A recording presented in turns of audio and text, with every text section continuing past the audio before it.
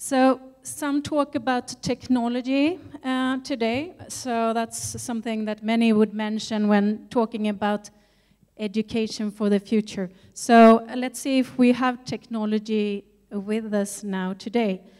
I thought we'd start with a bit of a test. If I could have the second slide, please. Next one. So, I know that we're in a country where there are more smartphones than inhabitants, so I'm sure that there are smartphones at every table here. So I'd like to start by asking you what you know about Sweden, the country where I'm from.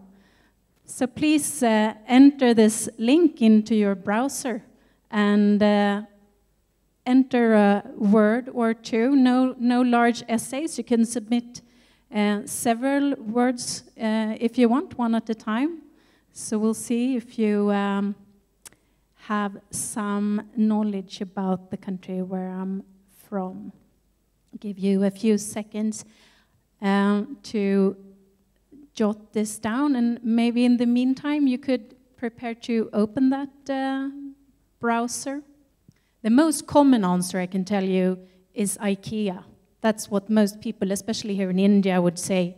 And quite a few years back, when we had our first interactions with our Indian partners, they came to Sweden, and I wanted to do something nice cultural in the evening with them.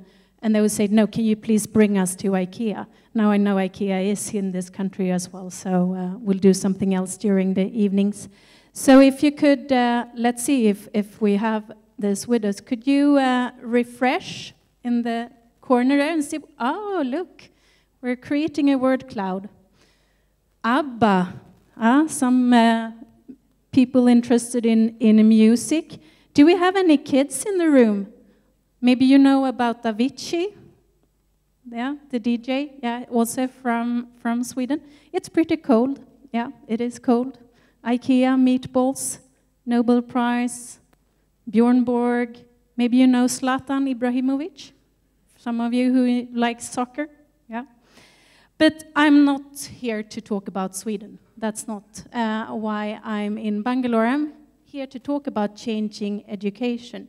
So can I please have next slide? Is there a clicker that I could use? Maybe I don't have to ask you to change slides.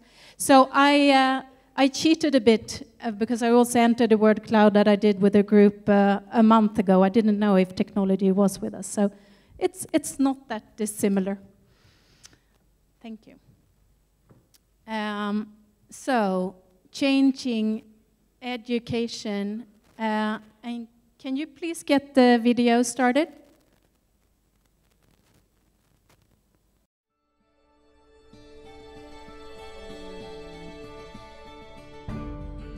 Education represents the hope for a better future, in all parts of society and in every corner of the world. It is a force so powerful that it can shape people's lives, transform societies, and change how we perceive the world that we live in. I believe that a gun has no power at all, because a gun can only kill, but a pen can give life.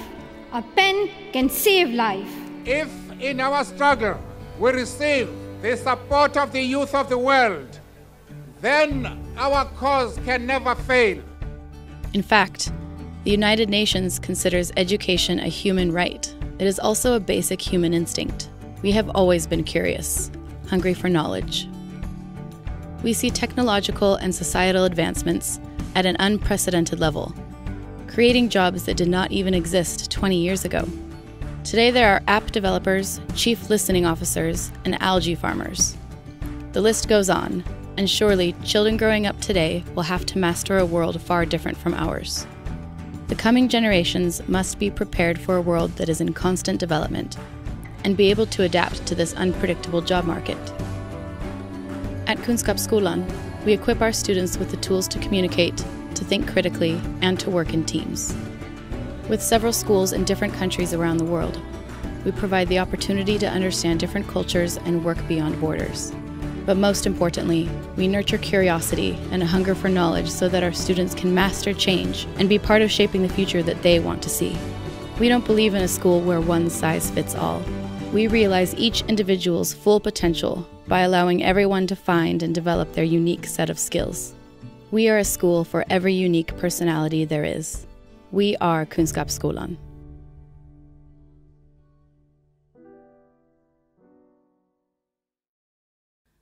We do not believe in a school where one size fits all.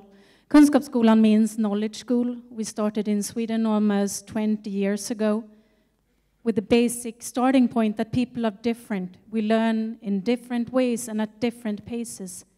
But how come most schools still look today like they did 100 years ago?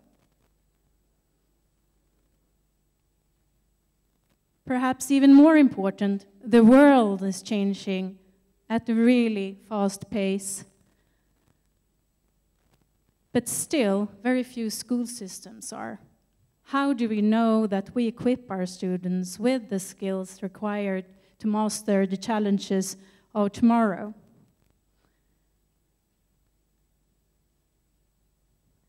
Meet a couple of young students, Joey and Anna. They're 4 years old today. They will go to university around 2034. They will have their first child around 2044. They will retire sometime in the 2080s. They will be ready for work life sometime in the 2030s, late 2030s. So what skills will be required for the jobs that are available to them? The only thing we know that they will be very, very different from today. And how do we ensure that our school system are equipping them with the right things? So, next question for you. We talk a lot about 21st century skills and how we can incorporate that in our education. But in your opinion, what are the most vital skills that we as educators at schools are providing our students? Please enter this into, maybe we can keep that a little bit longer so people have a chance to write it down. And also, I would like to suggest that you have some discussion around the table about this. What are the most important skills for the next generation?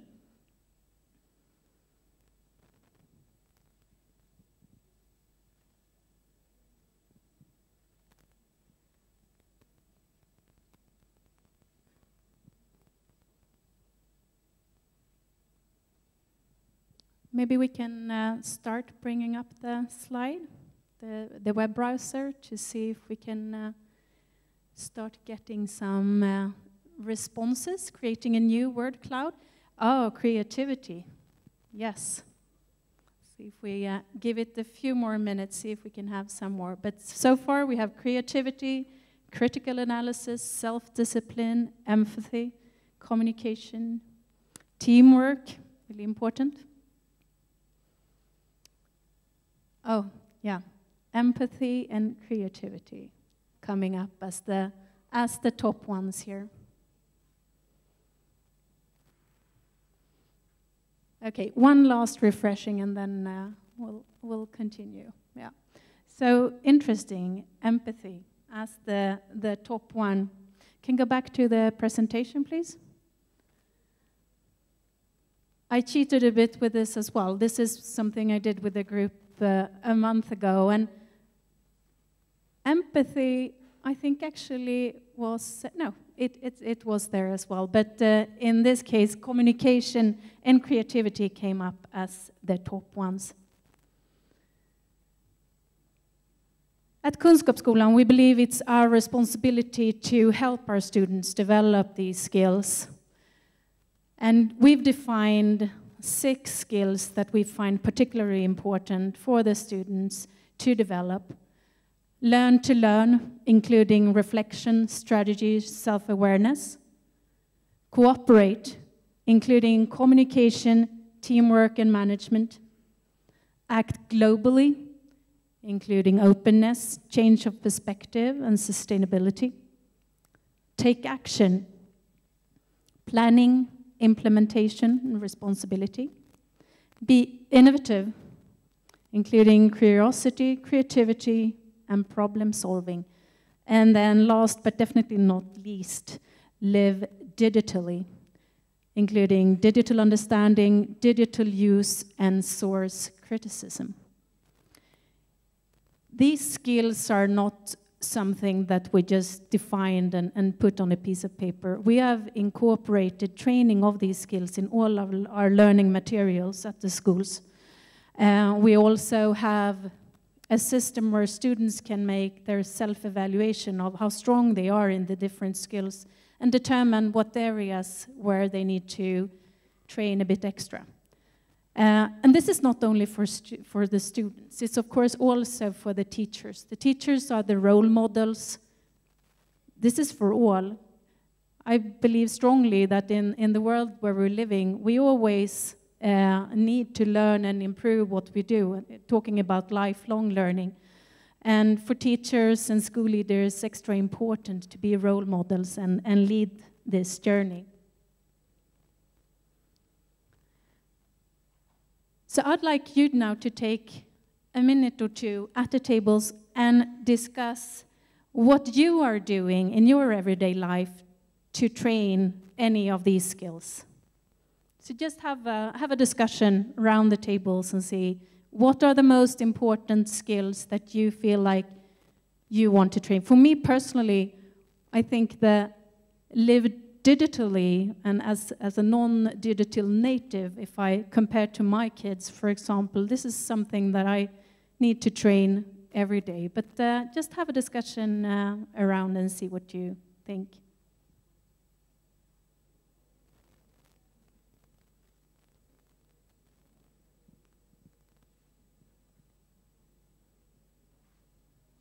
Okay, I'll continue a bit. I mentioned that we have an educational concept at Kunskapsskolan that was created 20 years ago when we started up. And I'm just going to give you a brief overview on how we are trying to do things in a different way. We call it the KED program. And it's what I started saying in the beginning was that I believe that the traditional school is not catering to the individual students.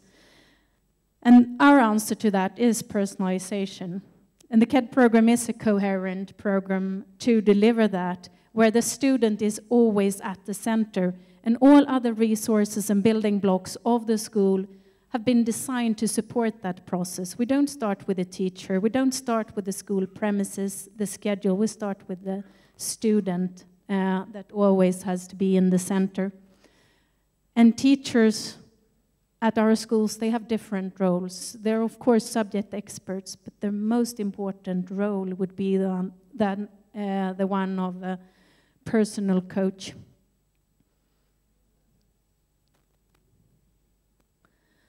So personal coaching is really the most important thing of what we're doing, where we have regular, every week contact between a student and his or her own personal coach. The process of setting a goal, working on the strategy of reaching that goal is really what creates learners that are in the driving seat of their own education.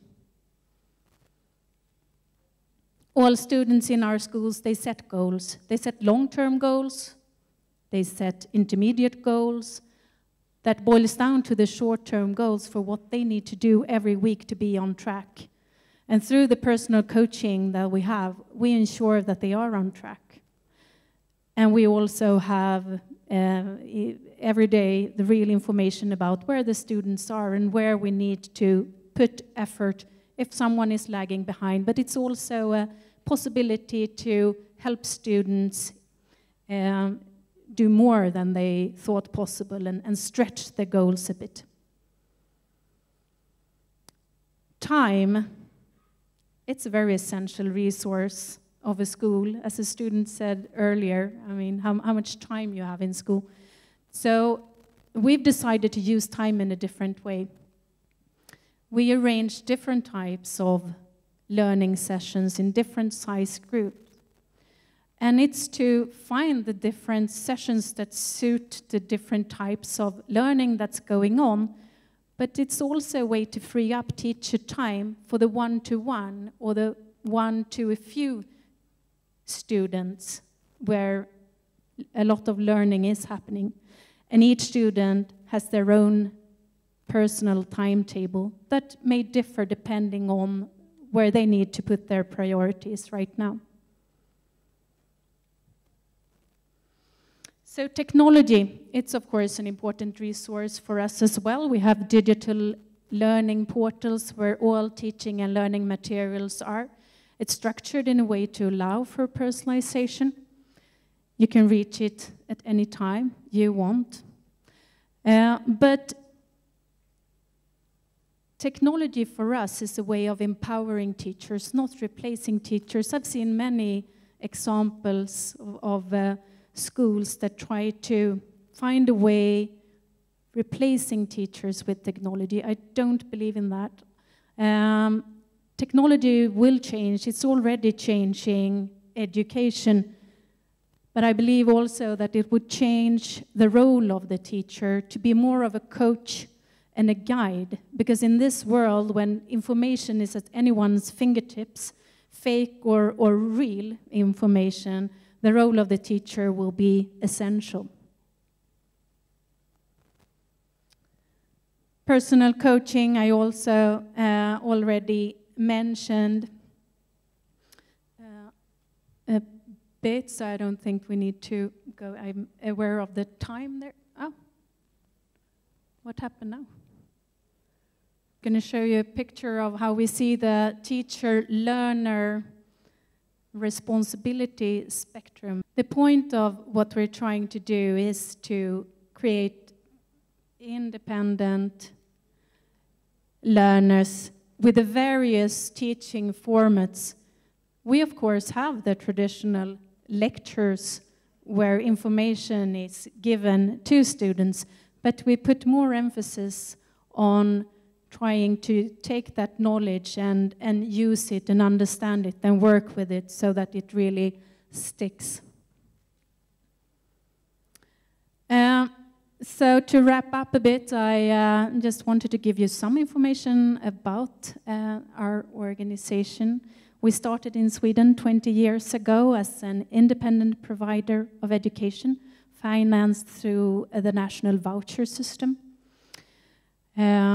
Today we operate 36 schools in Sweden, about 13,000 students.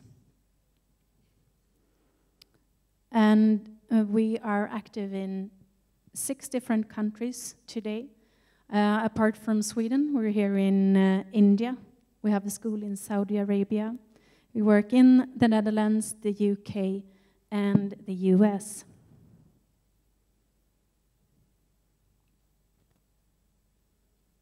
We talked earlier about the skills that we've defined. My favorite skill is Act Global, and I think in the world we live today, it's one of the most important. Helping students develop cross-cultural understanding is something that we put lots of emphasis on, and we do that by what we call the CAD network with the schools where we have in these 6 different countries. Students work a lot together. They work on joint projects, they Skype, they solve problems, they travel to meet. We also have lots of interaction between teachers of different countries, and it's amazing, I would say, how much we can learn from each other. And even though we're in so many different countries, the similarities between schools and education, teachers and students, there's so many more similarities than differences. Having so many colleagues from all over the world, that's also, I think, the thing that makes my job the best in the world. And being here in India, especially here in Bangalore today, it's my favorite country, always very energizing, and so excited to have all the students here as well. I think this really gives us hope for the next generation. So with that, I'd like to thank you for your time today.